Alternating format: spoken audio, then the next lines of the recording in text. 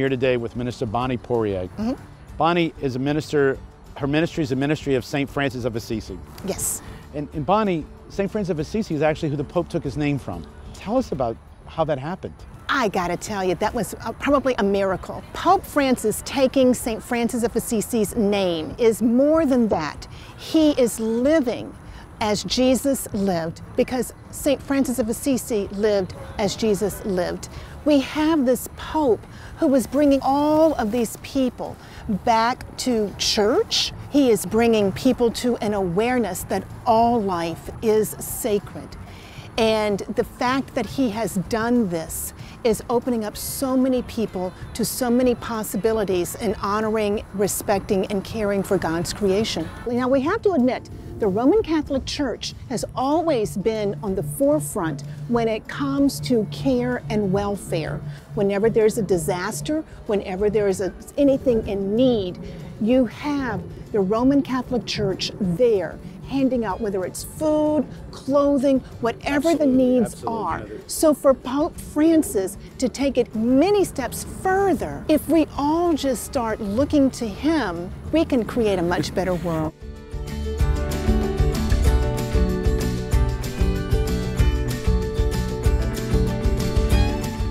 One of the things that I truly appreciate about St. Francis of Assisi is that he lived as Jesus lived. There were no big ornaments around him, no fancy clothings were on his body.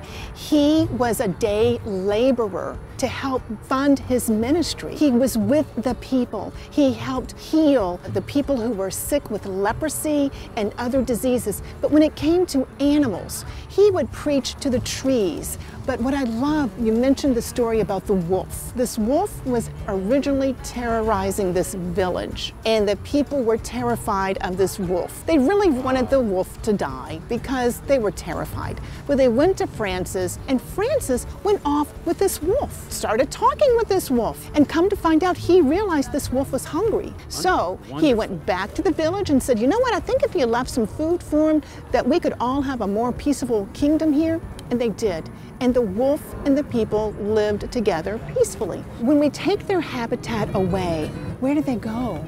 How do they live? Because they're like us. They mourn the loss when there is a death. They get excited when there is a birth. They're a family. They take care of each other. They look out for each other.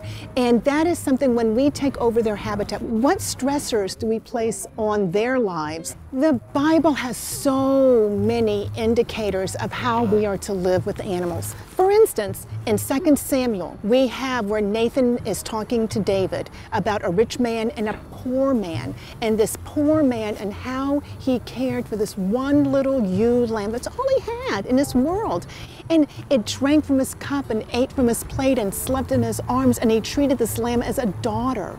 This lamb grew up with his children. That's in the Bible.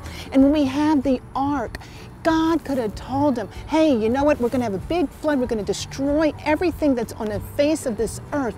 Let's gather our architects and our engineers and our plumbers to get things going again.